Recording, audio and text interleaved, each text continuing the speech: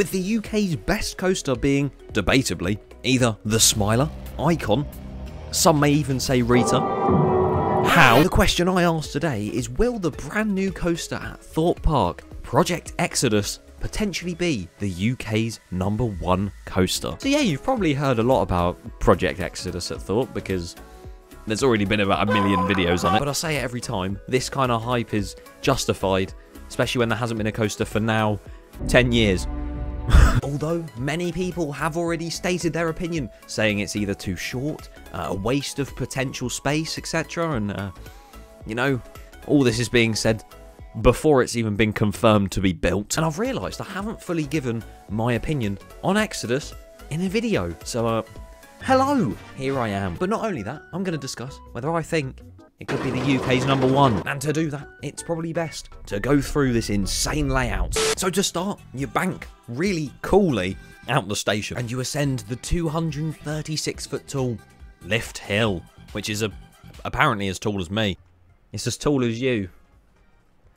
I rather wish that I would never be 236 feet tall. Then the main drop is, of course, that huge beyond vertical twisted dive drop. That's long, which banks round, and that will be beyond insane on the back row into a huge Immelman, which doesn't really seem to go upside down. So I guess we'll have to wait and see if that sparks a whole does Icon have 2 or 1 inversion debate. Down from there into this huge outer banked hill that curves round into an inversion and twists down, which looks one of a kind and looks incredible. Coming down to the ground into a huge dive loop. I may as well just say this now.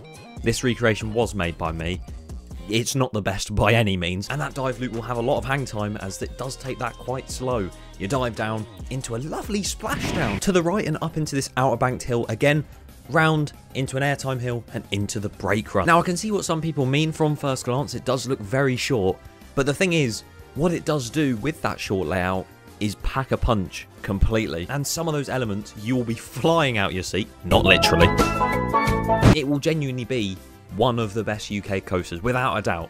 The monumental scale of some of those airtime hills and inversions, beyond what we have in the UK. But of course, the main contenders for best UK coaster are the likes of the Smiler, Icon at Blackpool Pleasure Beach, Stealth and the Swarm at Thorpe, which, I'm just going to say it now, this is easily going to be the best coaster at Thorpe. Let's not lie there. But yeah, obviously this does depend on your personal opinion. And personally, to me, I think it will be the best in the UK and probably one of the top ones in Europe. Maybe top 20 in Europe. Because especially if this has lap bars and is made by Mack, it will be an incredible ride. And some of those inversions will be, again, one of a kind. If we hit 236 likes, do you get it? Because that's the height of Exodus. I will make a part 2, which will be mainly focused on your guys' opinions. So, feel free to leave them in the comments below.